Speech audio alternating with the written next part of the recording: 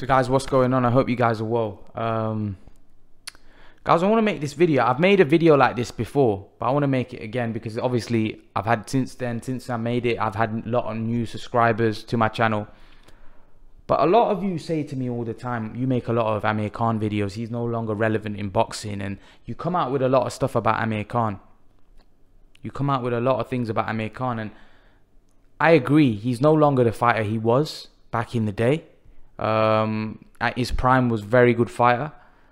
But the reason why I do a lot of videos about him, and the reason why I'm very defensive about him, and I'm being honest, I'm just telling you what it is, because if it wasn't for him, I probably wouldn't have this channel, and I probably wouldn't be a boxing fan. You guys don't know, right, that I never used to watch. I got into boxing because of Amir Khan's career. Started following him, used to watch his fights, never used to be interested. I'm being honest with you, now I watch every single boxing fight that's on. I'm talking from your small York Hold shows to every show in America to all the big fights around the world because of him. If it wasn't for him, I probably wouldn't be a boxing fan. I probably wouldn't watch all these big fights, all these small fights that I watch. I stay up for Anue's fights. I stay up for Robert Helenius v Kanaki. You know, I watch not just the main fights, but all the undercard fights.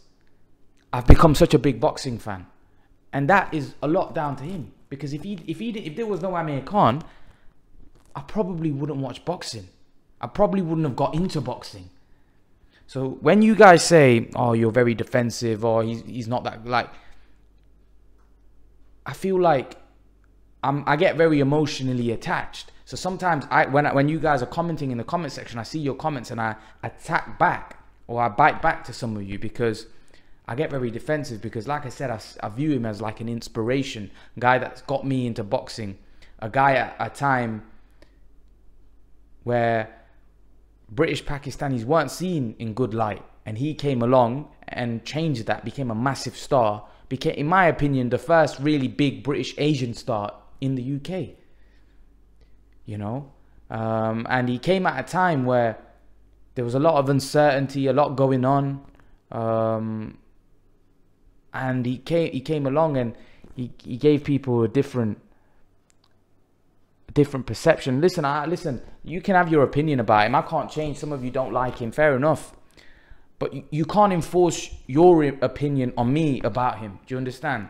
So if you don't like him, that's fair enough. You can have your opinion, but don't try to enforce your opinion about him onto me, because like I said, I have a strong connection towards him. So irrespective of what you say, it's not going to make a difference to me, because he's had a massive impact on me. Like I said, if someone gets you in to a sport when you weren't really into, like, I got into boxing about 2010, 2008, around the time he was coming up and starting to blow out a little bit, right? I probably would, if he didn't come along, I probably wouldn't be a boxing fan. So this is why I'm so emotionally attached to him, and I get very protective and defensive. But listen, everyone's entitled to their opinion. It's a free world. You guys can say what you want about him. Just because I have my opinions about him doesn't mean you're not entitled to yours. You can think he's not good, or you can think he's got not a good chin, whatever you guys want to think. But I'll always have my opinion about him, always be defensive about him, because I'm always, like I said, he's somebody that for me has inspired me. Now, you may not look at him the way I look at him, but all I say is respect what I feel about him. You know what I mean? Like, if you are entitled to your opinion and you think he's no good, I'm entitled to my opinion and think he's good, right? So I just feel like sometimes a lot of you guys give him a lot of unnecessary stick. You know, a lot of celebrities do a lot of crazy things.